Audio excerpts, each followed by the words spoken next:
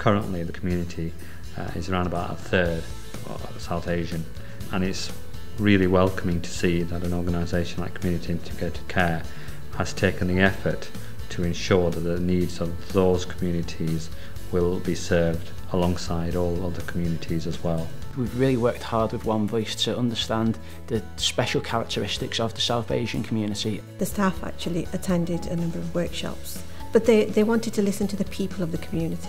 We've worked together to recruit a diverse staff team, to make sure that our food provision reflects different tastes, to make sure that our environment also reflects their heritage, so it is truly a place that's welcoming and supportive, and we're really proud to be listening to people's feedback and delivering on it. You cannot ignore 27% of the community and their need and aspiration. Their need and aspiration probably different. Their food is different, their culture is different, their faith needs are different. One of the focus groups that One Voice helped us facilitate was around how we could best support the staff that work from the South Asian community.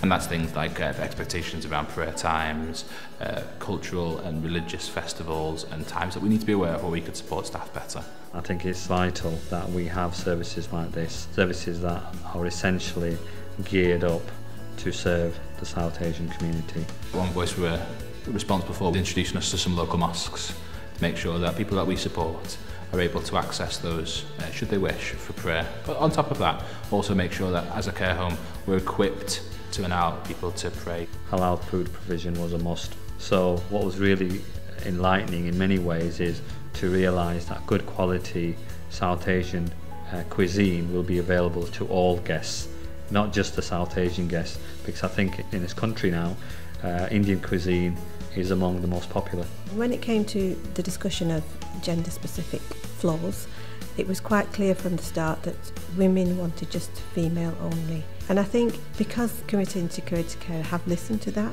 that would be a positive in terms of the community. We spent 6 to 8 weeks sourcing this piece of memorabilia, which is a signed photograph by all the members of the Pakistani cricket team.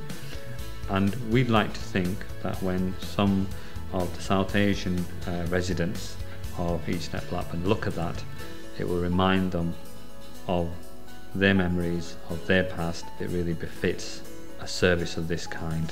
What's impressed me about the way that Community Integrated Care have done this is I think they've really reached out to all of the community in Blackburn to ensure this is a service that can support and help people to live fulfilled lives. My words aren't enough to describe what they've actually developed in the community.